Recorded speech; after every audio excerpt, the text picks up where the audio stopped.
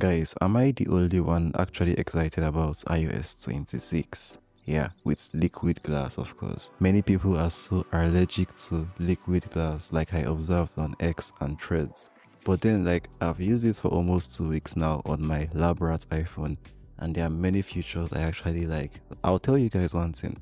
Apple actually brought some thoughtful features to iOS 26, believe it or not. We'll talk performance and battery in a moment, but did you guys know that now when you dial someone with the inbuilt dialer or even FaceTime, and then the person picks up the call, the phone does a kind of haptic vibration feedback kind of stuff. To me, that's a very thoughtful feature. Yeah, I know it has been on Android forever, and it has been long overdue on iOS. You can now get autofill on your keyboard from your OTPs. Previously, you could only do that with inbuilt messaging and mail app.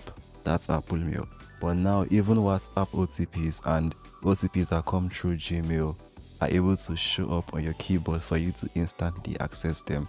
That's a very big feature I am very thankful about. Of course, there is the privacy concern because everyone is thinking, how is Apple able to access the stuff? In my opinion, it is probably through the email notification itself, but then it's the same way Apple has been accessing the other OTPs in the Apple Mail, so it's not now you should begin to worry about privacy. You should have done that back then. Let's just leave the mystery alone and enjoy the convenience. What do you say? I also love the new animation that represents the liquid glass design when you get notifications. Yeah, there is this kind of jiggle and bounce the entrance of the notification animation does, and it's very nice. You can see it side by side with how it is on iOS 18.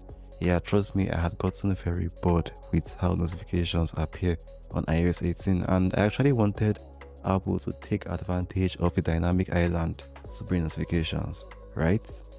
I mean, not only me thought of that, but this is still better than nothing in my book. So on the non-dynamic island bearing iPhones, when you use the battery indicator, that's the battery icon without a percentage, you now see it's kind of rounded. It's now rounded like what you have on the island iPhones. Yeah, for some reason I was very obsessed with the round battery icon. I remember I used Nuggets and Kawabunga apps to do it on my 13 Pro Max back then. Now that I have an island iPhone, I feel kind of worried that I don't get to actually enjoy the round icon when I didn't buy the island iPhone.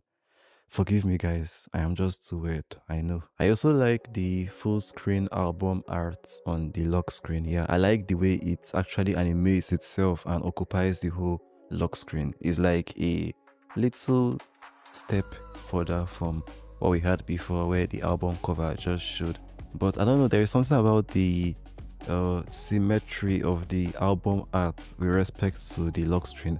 I kind of prefer how it was on iOS 18.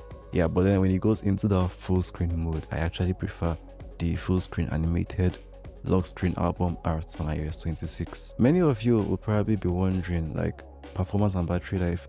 In my honest opinion, on my iPhone 12, which is very prone to bugs, if iOS 26 actually means to kick his ass, it has been equal in terms of the Geekbench comparison I did between iOS 26 and iOS 18. Negligible differences as a matter of fact, so performance is definitely equal, but then the battery drains like 15% more.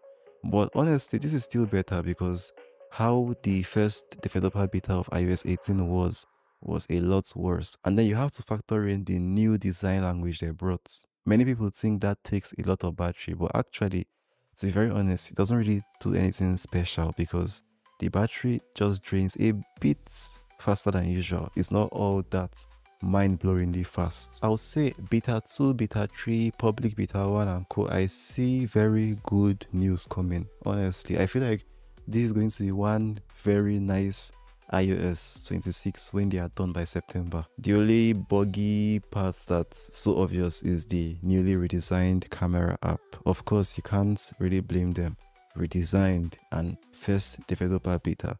Very normal. Anyways, let's all make use of the feedback app when we have serious complaints, not ranting on X.